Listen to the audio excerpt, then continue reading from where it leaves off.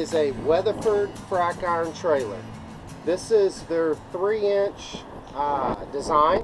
It's got primarily 3-inch iron for it, with some 2-inch for flowback.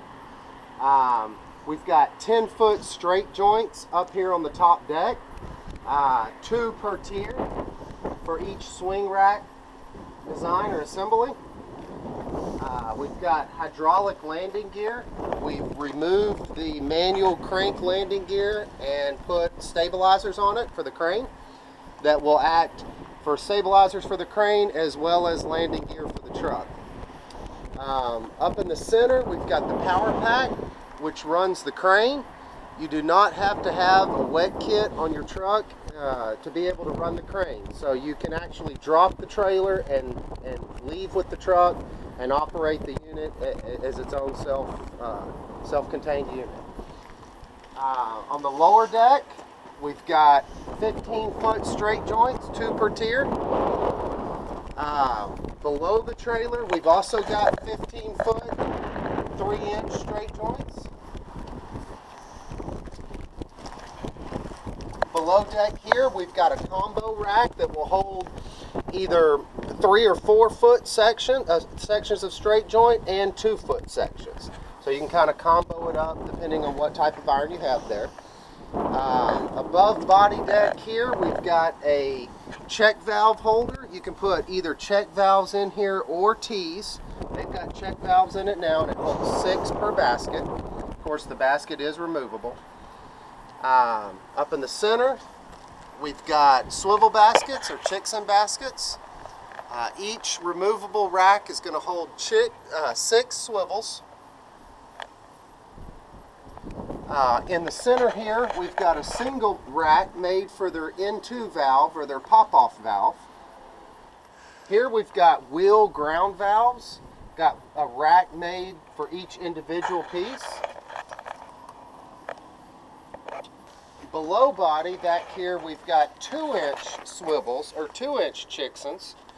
You can get 5 per rack.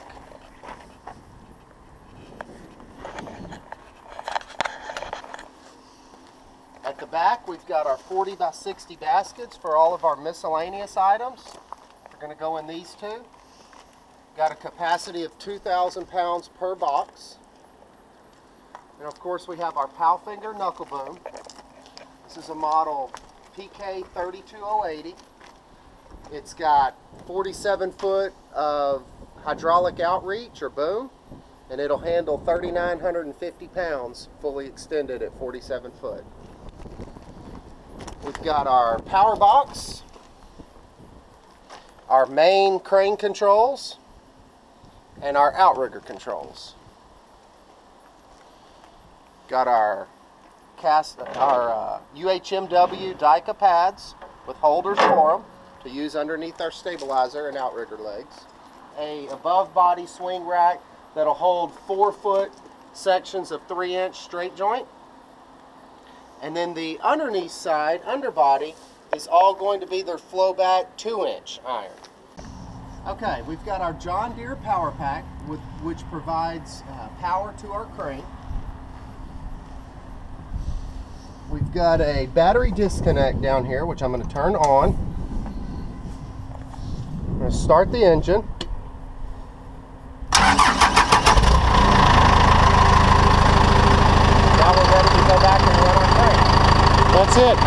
That's it. Now I'll cut it off so we can talk a little bit what we have up here. Here, of course, we have our John Deere diesel engine. We've got our hydraulic tank for our crane. It's a 53-gallon hydraulic tank. It's got a sight glass here, which has got a temperature as well as a sight gauge in it to where you can tell if it's full. Right beside it here, we've got our hydraulic oil cooler, which the oil cooler is going to come on when the oil temperature reaches approximately 110 to 120 degrees, and it will run continuous until that oil temperature comes back down below 110. Diesel tank down here. I believe it's around 50 gallons. And right beside here, we've got our toolbox, which is going to have our charger for our radio remote, extra battery, as well as this is where they'd put the radio remote controls. Okay, now we'll fire it back up. We'll head down and run the crane.